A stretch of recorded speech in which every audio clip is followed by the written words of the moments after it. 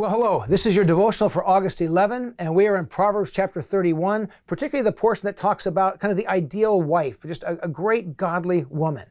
And we're going to linger here actually for 2 weeks of our devotionals because there's so much to hear. And I want to encourage you as you listen this week and next week to notice these are words specifically for kind of the marriage relationship with a man and a woman, and for that the woman, but also the lessons and the things in her character and in her life that are praised can be praised in all people. So let God speak to you wherever you're coming from, whatever your background, but particularly for those that are women and women that are married, let God speak to your heart and hopefully encourage you through these words.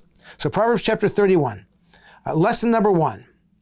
And it gives us vision of a godly woman, a godly life. And here's lesson number 1. Character is of great value. Character matters. Listen to verse 10. A wife of noble character, who can find? She is worth far more than rubies. Character matters. We're in a world where character has kind of fallen on hard times, where people don't seem to care much about the inner person and the character of a person as much as they used to. And so just to understand that in these words, it is talking about a woman, a wife of great character, but for all of us, our character matters. It's more precious than rubies or than gold. And if you have a good character, it matters. Lesson number 2, bring good to others.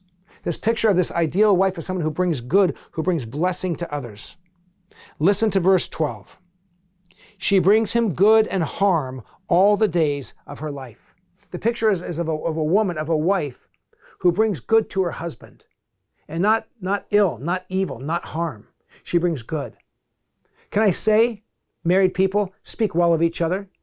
Wives, speak well of your husband, or don't speak about your husband, but be careful. Don't do things that are harmful, that are damaging for all of us in our relationships. To speak well of other people, to do them good and not harm. And then lesson 3, and this is a huge one. Hard work and good business sense are a gift. People that work hard, that have a work ethic, and have a good business sense. And this woman, this ideal, this is not talking about a specific woman, it's talking about an ideal woman. And if a man's looking to get married and say, man, if I had a wife who works hard and has good business sense. Well, here's what the passage says. She selects wool and flax. She works with eager hands. She is like the merchant ships bringing food from afar. She gets up while it is still night. She provides food for her family and portions for her female servants. She considers a field and buys it. Out of her earnings, she plants a vineyard. She's purchasing things, closing deals, building up their estate. She sets about her work vigorously. Her arms are strong for the tasks. She sees that her trading is profitable and her lamp does not go out at night. In those days, you didn't have automatic lights that came off and on. They would keep a candle burning in the house. But that candle, it was really kind of a bowl of oil and a wick, and it would burn for so many hours. And then if it hit the oil, it would go out and it would be dark. And so she would wake up at different points and just kind of bring that wick out and just let it keep burning for a few more hours, planning ahead, thinking in advance.